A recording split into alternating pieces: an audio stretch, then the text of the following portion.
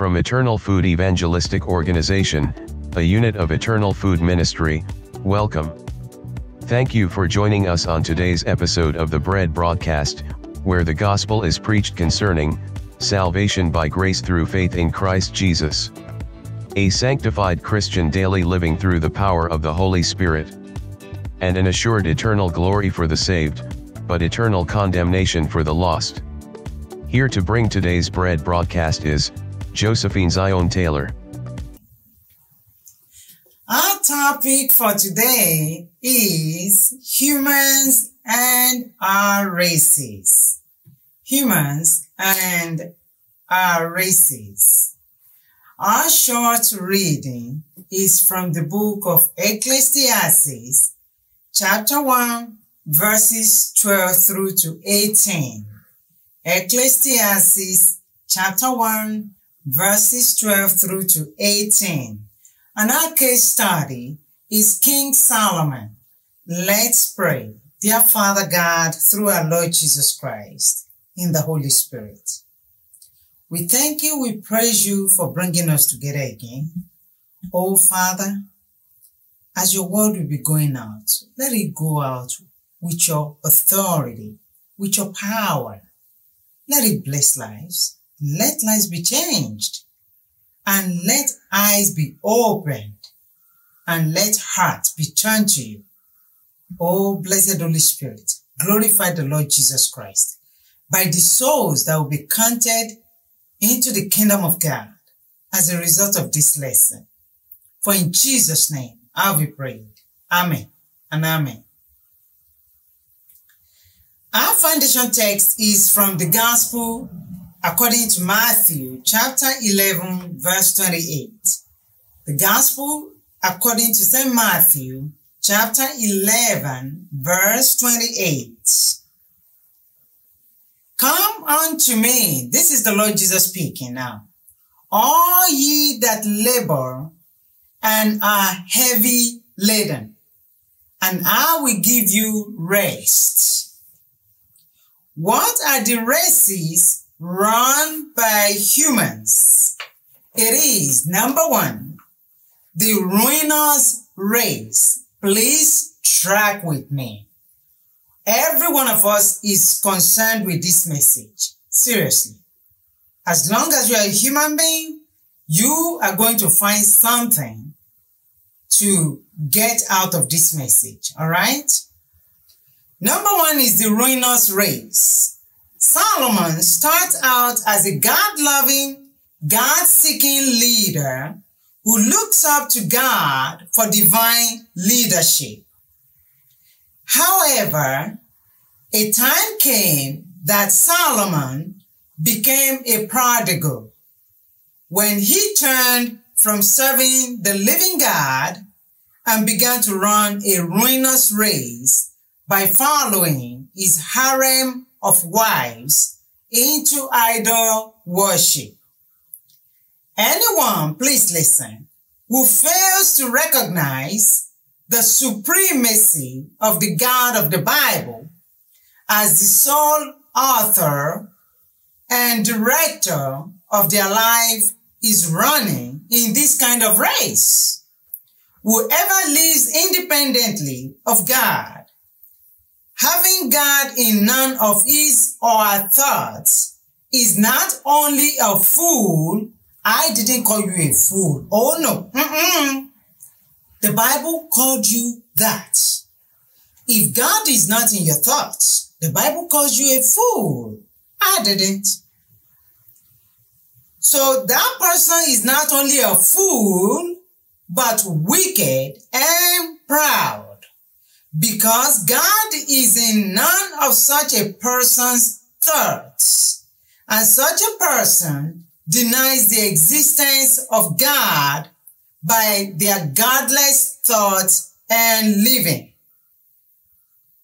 Anyone who flatters himself or rests his eternal future on the good works they do, instead of admitting their sinfulness and hating it, is running this ruinous race too. Everyone running in this race is headed for a disastrous finish unless they U-turn and surrender to God. The ruinous race has to do with, are you ready for this? Spiritual conversion. So if you have not been converted, spiritually speaking, in your heart, you are running a ruinous race and you are headed for a disastrous end. But that can change, all right? Let's go to the book of Proverbs, chapter 28, verse 13. Proverbs 28:13. He who covers his sins, or she who covers her sins, will not prosper. I didn't say that. The God of the Bible said that. He said, you will not prosper if you keep covering your sin. That's a curse, you see. But whoever confesses and forsakes them, we have mercy. It's a race that you can change by the placement of your faith on His grace. Let me say that again. It's a race you can change by the placement of your faith on His grace. Put your faith where God has put your sin, upon the Lord Jesus Christ. Moving on. The rat race. Solomon started out as a young king whose main concern when praying to God was to have wisdom with which to lead the nation of Israel.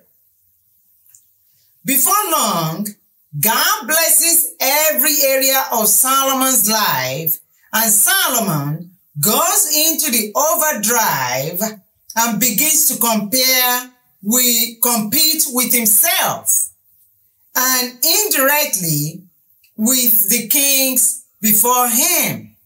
He's trying to outdo himself by amassing wealth of all kinds.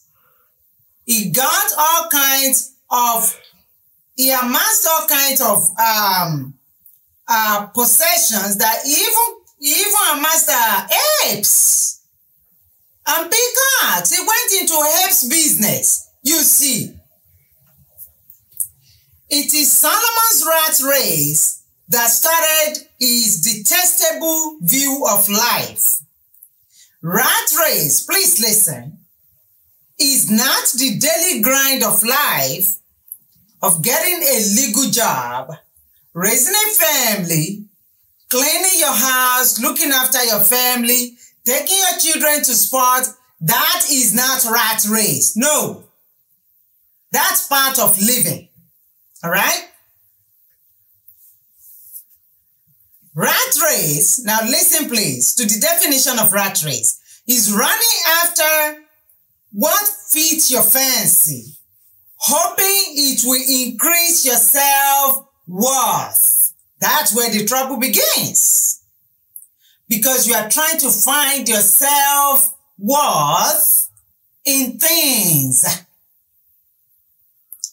When on a closer look, it will not really add any lasting value to your self-worth. Oh, I want people to see the kind of house I live in, the kind of car I drive, or the kind of job or position I occupy at my workplace. Listen.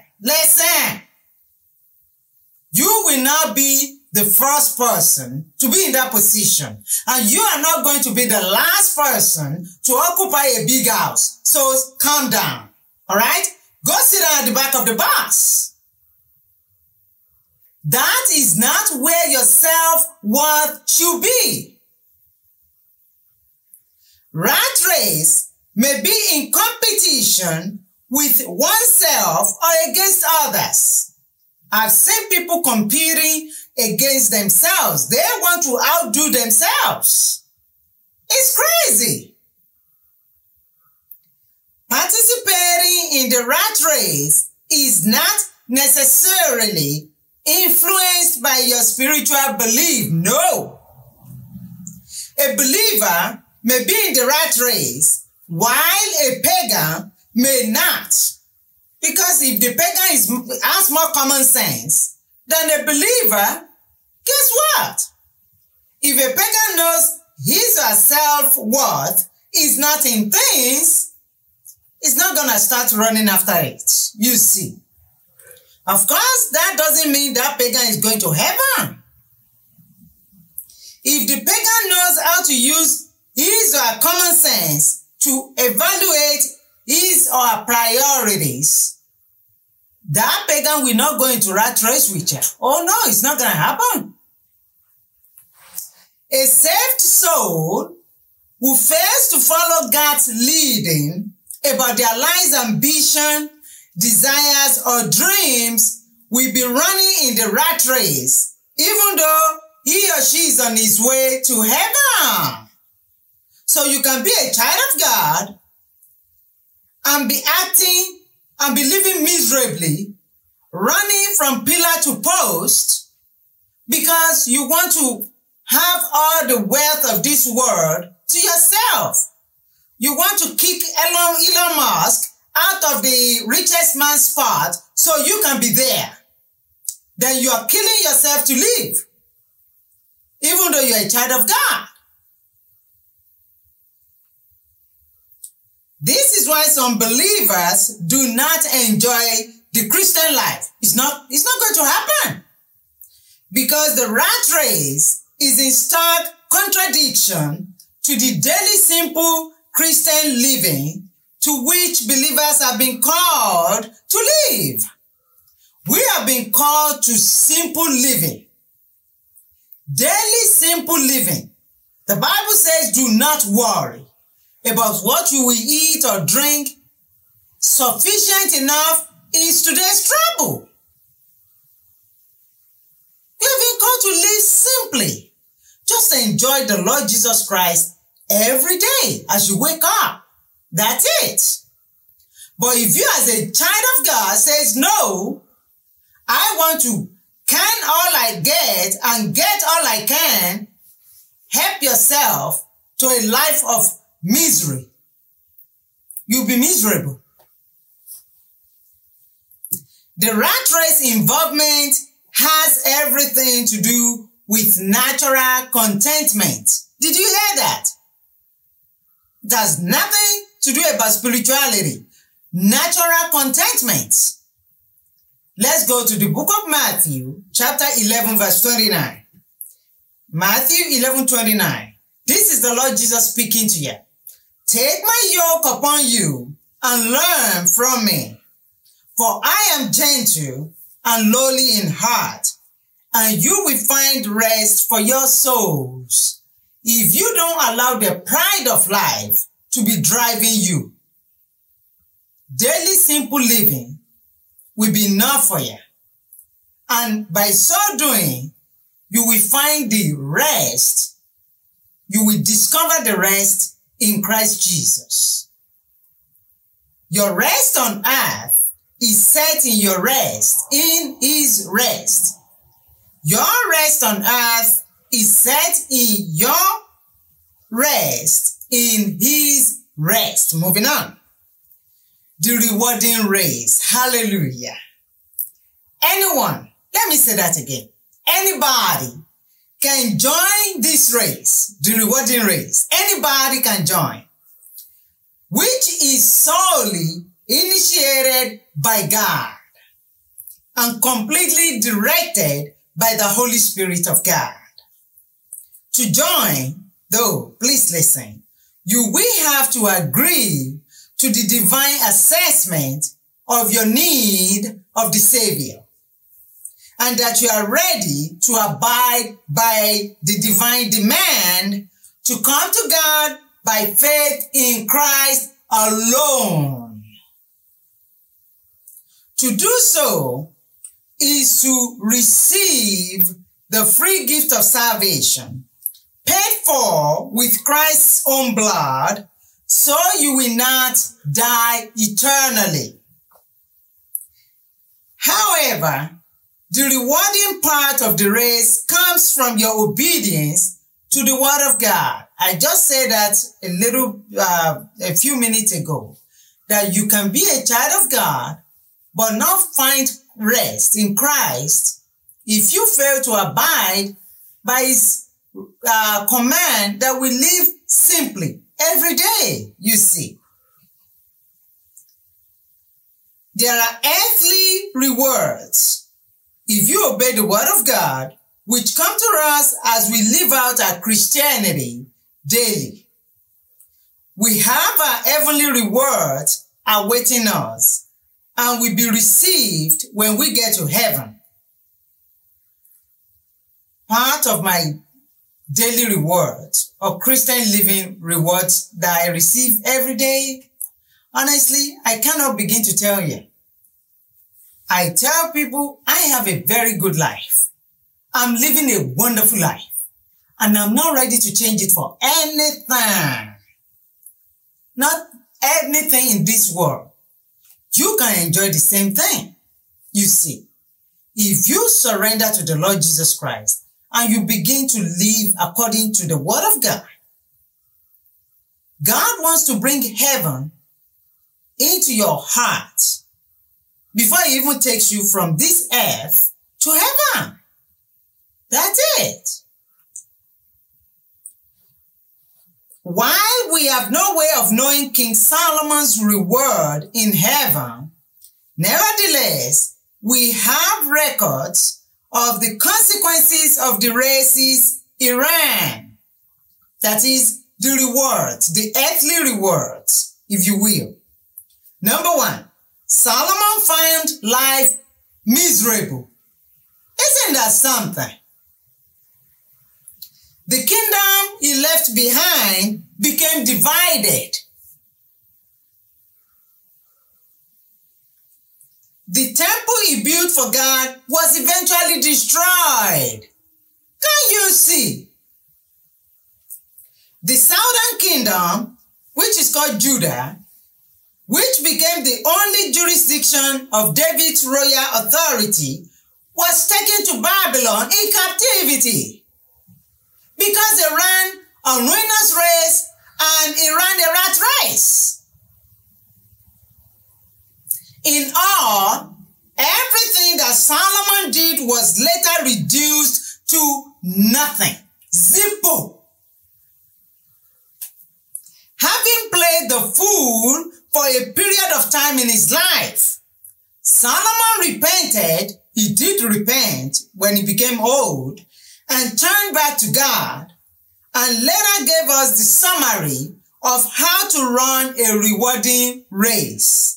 And we're going to get to that in a few seconds. The rewarding race has to do with continual compliance. If you want to run a rewarding race, you have to be in continual compliance every day with the word of God. Which means, if you are saved yesterday, you will still be saved even right now. So there's nothing like, oh, she was saved last week, then she lost her salvation. No, she was never saved. If you are truly saved, you will still be saved even as you speak, at the moment you are talking. Continual compliance, you see. Let's now see how Solomon concluded how to run a rewarding race. Ecclesiastes, I love this. Chapter 12, verse 13. Ecclesiastes 12, 13. Let us hear the conclusion of the whole matter. Fear God. Hallelujah. Fear God and keep his commandments. For this is man's all. In other words, this is the totality of your life, the A to Z of your life. This is how your life can be lived pleasantly. That's what he's saying. To live for his advocacy is to build your legacy. Joseph in Zion. That is so beautiful. Say that again. To live for his advocacy is to build your legacy. What have we done so far?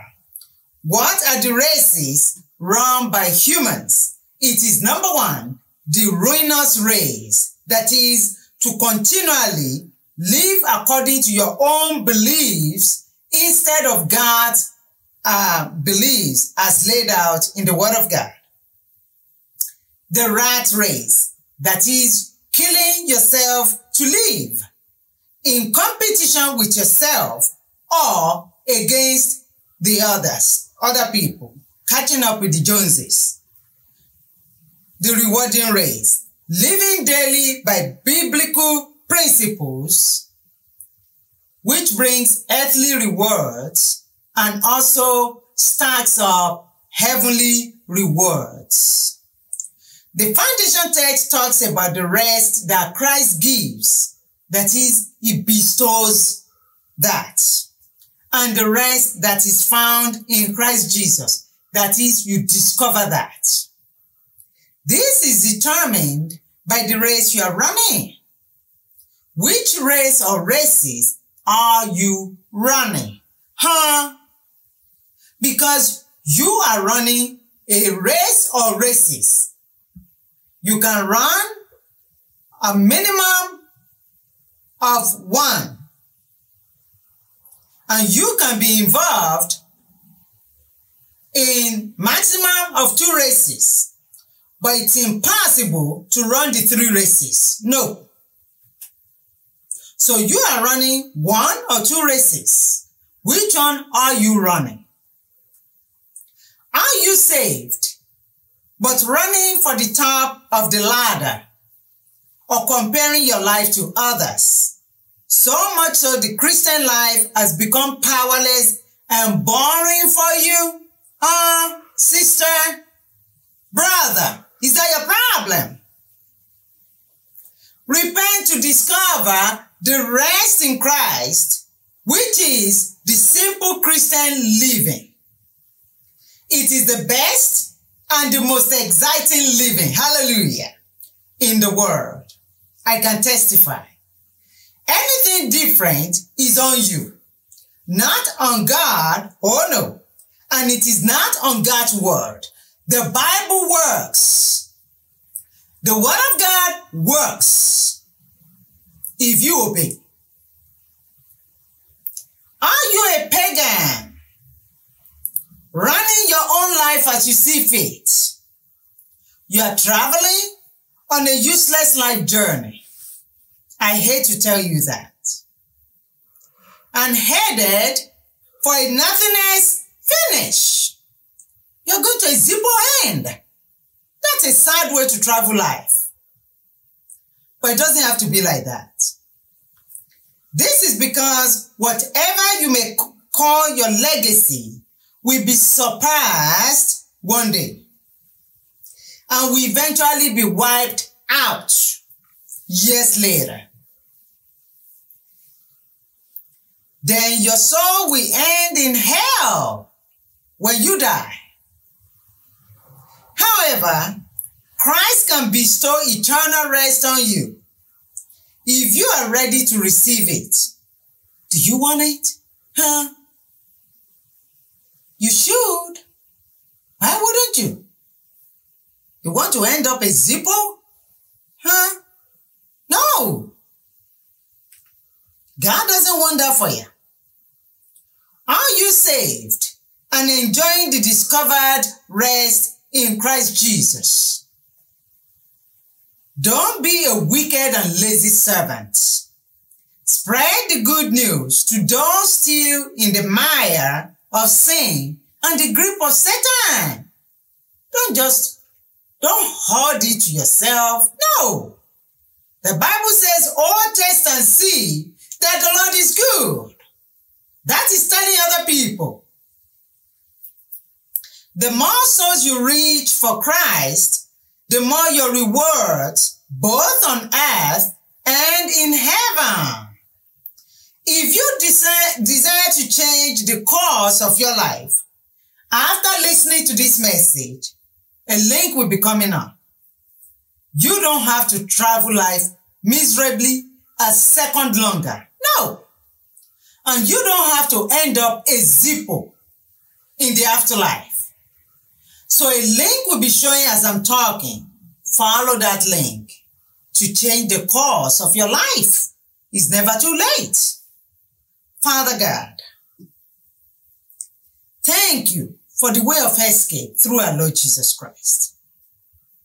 Oh, Father, upon us, all your children who have already believed on the Lord Jesus Christ, let your peace continue to abide and give us the grace to declare your salvation in our generation. And for those going to Want to Know Jesus page, Father, open their eyes and accept them as your children, even as they cry out to you in the name of Jesus. And if there be anyone, after listening to this message, and they are still defiant, Father, we pray that you accompany such people with restlessness until they come to rest in thee. For in Jesus' name, have we prayed. Amen and amen. I will see you next week, only if the Lord Jesus has not split the sky open.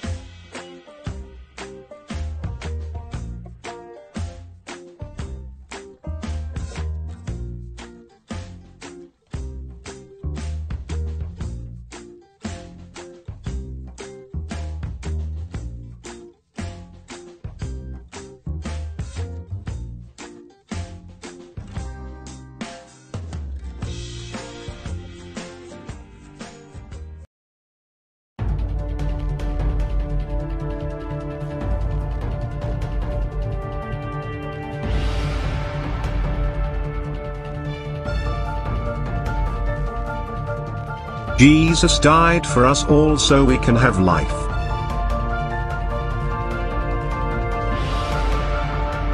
Come to him and receive life, believe on him and thirst no more.